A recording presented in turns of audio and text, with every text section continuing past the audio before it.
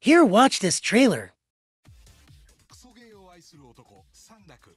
彼が新たに挑むのは正真正銘の神ゲーシャングリラフロンティア。神ゲーの力見せてもらおうじゃないか。偶然出くわした7つの最強種である野獣のリュカオーンと対決。俺は今ゲームを最高に楽しんでいる。健闘むなしく敗れたサンラク。今は無理でもいつか俺が必ずお前を倒すからな。その後ユニークシナリオによってエムル、バイスワッシュに遭遇。ゲーム仲間のペンシルゴン、独り占めは良くないな。オイカッツォとも合流し、たとえレベルが低くても戦えるのがシャンフロでさ。シャンフロ7つの最強種の一角墓守のウェザエモン討伐へと向かうのであった。本気でやって勝ちに行こう。ああ、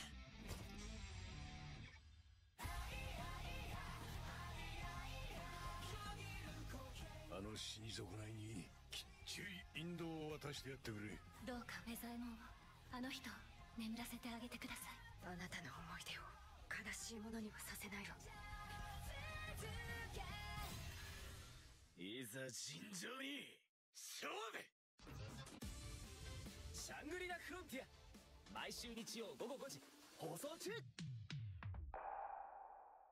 This is a story of a second-year student, Hizutome Rakurou, who is interested in only one thing, and that is finding the shitty games, or bud games, and beating crap out of them. His gaming skills are second to none, and no game is bad for him to enjoy. So after beating the shit out of his latest shitty bud game, he goes on to find a new shitty game. He is recommended a VR game named Shangri-La Frontier, which is trending and god-tier game these days.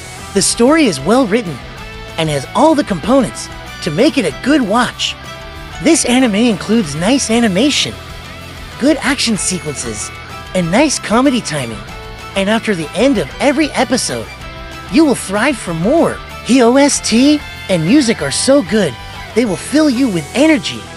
All in all, this is a good anime to watch, and it will never bore you at any point or make you skip any episode. If I want to rate this anime, I will give it 8 out of 10. So you can try watching it and experience something good. Thanos for watching. Signing off, Lazy Animer. So before going, like my video, subscribe to the channel.